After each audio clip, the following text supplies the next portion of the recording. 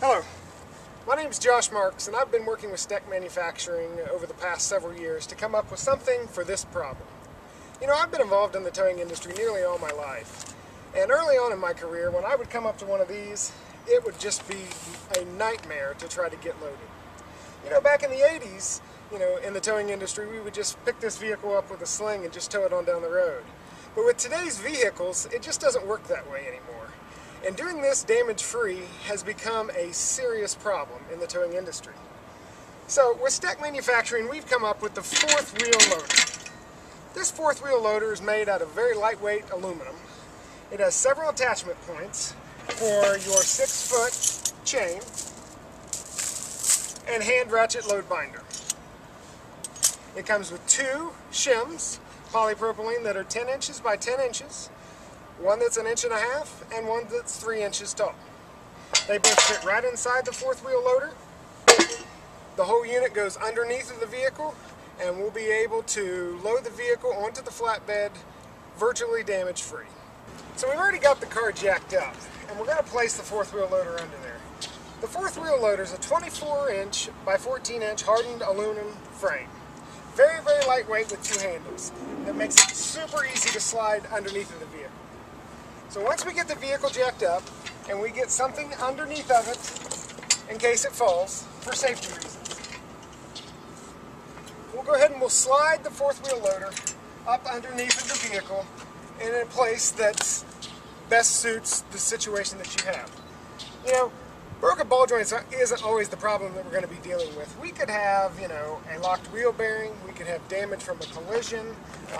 With aluminum flatbeds today, you don't want to damage even the steel ones with metal components sticking down. So the uses for the fourth wheel loader are endless.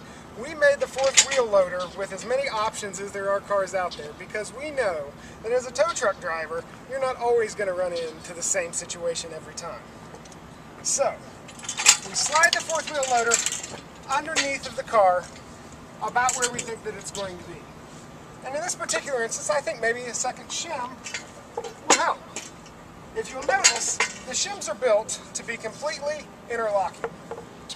The 3-inch shim will lock into the 1.5-inch shim.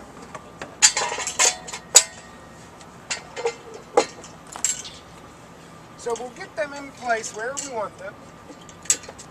And the whole time we were working under the vehicle, we had it secured with the jack and with the secondary securement device. We will lower the jack.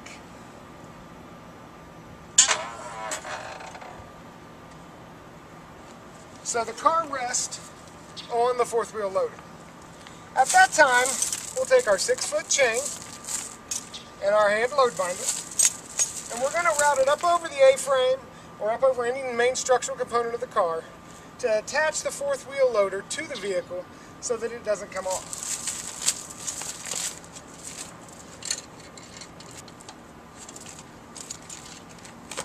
Now that we have it hooked in the rear, we'll take the load binder,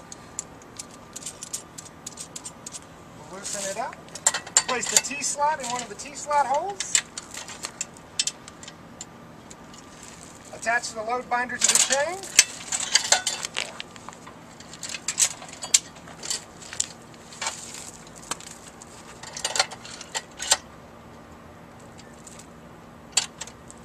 and then simply tighten with your hand.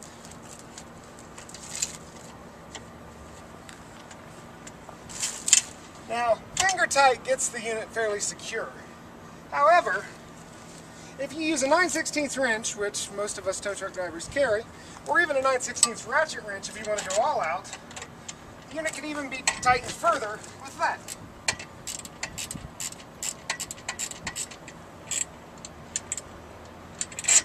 Alright, now the fourth wheel loader is completely attached to the vehicle, very solid, can't even kick it out of the way.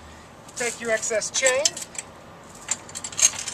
set it on top of the shims so it doesn't get caught on anything, and you're ready to load the vehicle. The fourth wheel loader has 1-inch axles and it's been tested up to 5 tons before it fails. So I think we'll be just fine loading it onto the flatbed like this. Also, we've added 3 mini J-hook holes on the front and the rear of the unit to attach to your bridle, so you can pull it up onto the bed easier if that ends up being a problem. So we'll remove the safety device, the cribbing that we've got underneath the vehicle and the jack, and we'll pull it up onto the flatbed. We've already got our bridle hooked up to the front of the vehicle, and we don't have the bridle in the way of the fourth wheel loader, and we're going to pull it right on up onto the bed. You can watch how easy that the fourth wheel loader transitions from the asphalt right to the back of the bed. We've done this in gravel, we've done it in dirt, it works well in any situation. So we'll go ahead and get her loaded up for you.